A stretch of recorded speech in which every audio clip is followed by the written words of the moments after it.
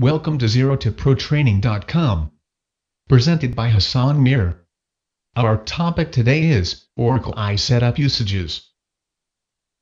In this video we will go through various scenarios in which iSetup tool could be used. In order to get an overview of Oracle iSetup module, please look for our video called Oracle iSetup Overview. Here is Migrate Data scenario. The CRP instance is configured. It is ready for test by the quality team. The CRP stands for Conference Room Pilot. It is an instance where users are supposed to get to know the system, and where you provide system demonstrations. Now, you need to migrate select configuration from CRP instance to the test instance. After the testing, you will modify the configuration.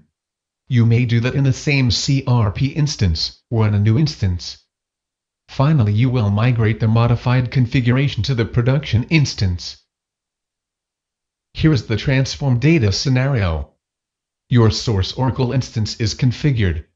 It could be any of the instances. For example, development, CRP, or test.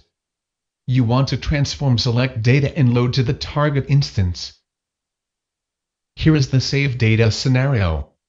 Extract the data from an instance using Oracle iSetup. The extracted data is stored in the Oracle iSetup repository.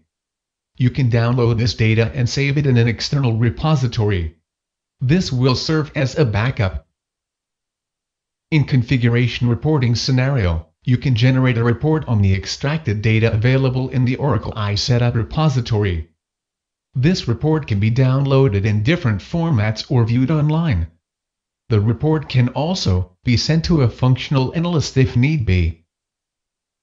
In the comparison reporting scenario, you can compare the differences in data between the production instance and the test instance or any two instances.